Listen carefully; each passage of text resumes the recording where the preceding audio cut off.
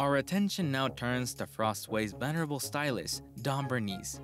Not only does she craft the attire donned by the denizens of Frostway, but she also imparts sage advice and wisdom.